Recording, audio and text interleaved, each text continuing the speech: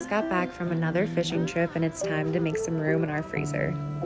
Today we are taking out old snapper bags and making smoked snapper fish dip.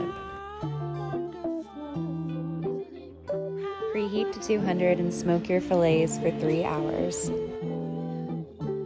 I made a lot of fish dip, but you really only need about 2 cups after grinded down per serving.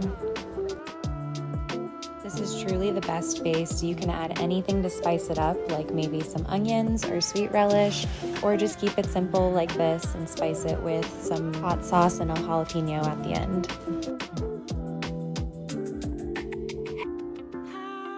Serve with chips, crackers, celery, carrots, a little hot sauce on the side. If you have not had Old Florida chips, you have to run to the store and get them. And if you don't live in Florida, I'm sorry, I don't know what to tell you.